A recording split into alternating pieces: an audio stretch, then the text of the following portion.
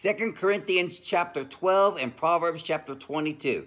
Now, I want to meddle a little bit if I can here today, because 2 Corinthians chapter 12 has a specific verse that I have used in counseling situations when I have faced abusive elderly parents abusing their adult offspring. And here's the verse. It says in verse 14, after all, children should not have to save up for their parents, but parents for their children. New Living Translation says this way: children don't provide for their parents, rather parents provide for their children. Now, the Bible is very clear that when you're older, in your 50s and 60s, and you have parents in their 70s and 80s, and your parents truly cannot provide for themselves, that you are obligated to take care of your parents, to provide food for your parents, make sure your parents don't starve.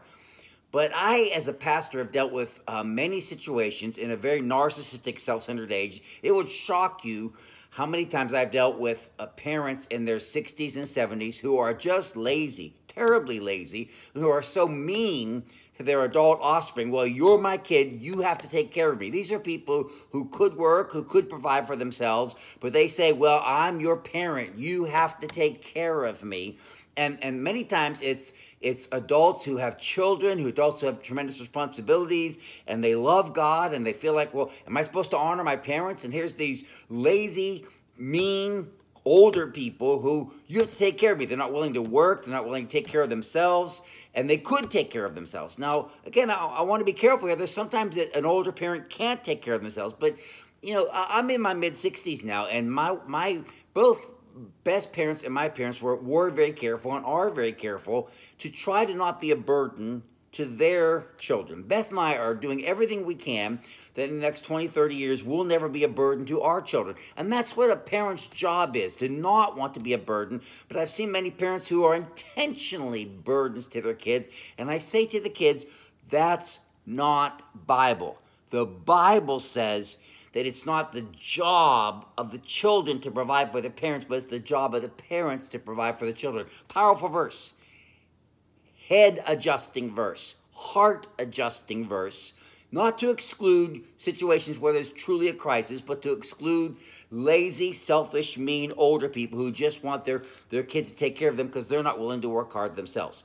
Let's go over to Proverbs chapter 22, verse 11 says, he who loves a pure heart and whose speech is gracious will have the king for his friend. In the Message Bible, verse 11 says this: God loves the pure-hearted. And I love that. God loves the pure-hearted, well-spoken.